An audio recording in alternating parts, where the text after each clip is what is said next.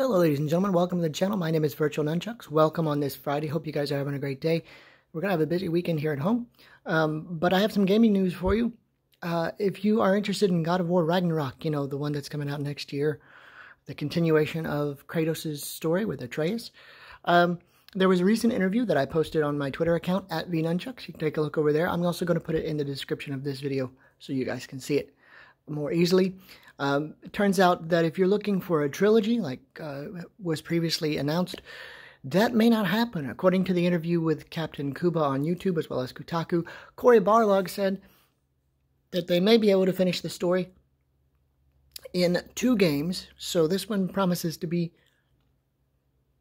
rather big. The main reason he said that they may wrap it up in 2 games is simply because of it being a long stretch. The first game took 5 years to develop.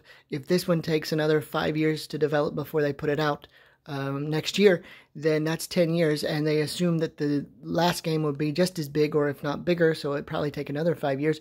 So they're saying if we stretch it out to 3 stories, we may have a story that stretches 15 years, and it's a big strain on the developers. So if they can finish it in 2 games, they might do that. Now, we don't really know yet, because obviously we don't get to play until next year. But usually Cory Barlog knows what he's talking about, seeing as how he's the one that developed the first game and was helping kind of develop this one.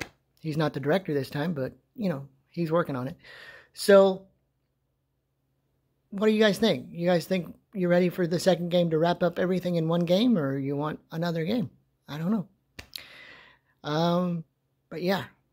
And also, too, if you haven't been paying attention to the Amazon lawsuit by California, apparently the Department of Labor, or at least the California Labor Department, is also suing Activision for labor violations.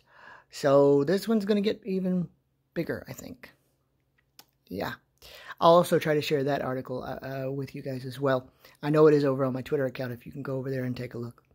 But anyway, I know it's a short video today, guys, but that's the news. That's the biggest piece of news coming out of the gaming world at the time of this recording, anyway.